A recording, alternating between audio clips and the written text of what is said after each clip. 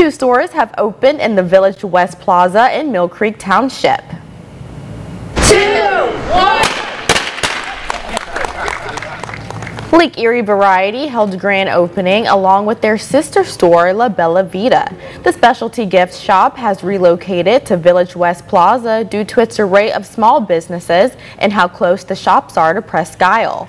Formerly known as the Lavender Rabbit, La Bella Vita has also opened 4 doors down from Lake Erie Variety and specializes in artisan goods to reflect their new name, which means the sweet life.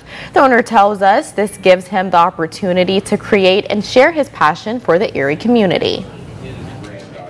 I love Erie. I thought I would never come back after I finished grad school, but there's something about this town, and I think we need to celebrate it more, but also celebrate the small businesses that continue to thrive in our community.